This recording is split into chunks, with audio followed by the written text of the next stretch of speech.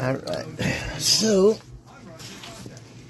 I pre-filled the torque converter with about 4 quarts is what I could fit in there for right now. I'll finish topping it when I get it in, but I want to show you. So this thing is fully seated back here now. I can just get my fingers started. It's moving and flowing freely.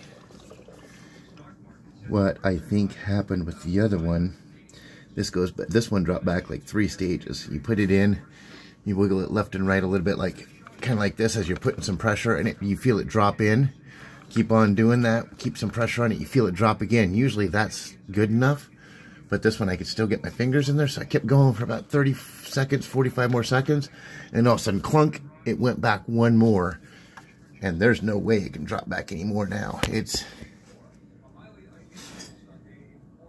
back against that back, so it's where it's supposed to be, and it moves very, very freely. This is a heavy torque converter, and it spins really freely, so I just kind of wanted to show you that.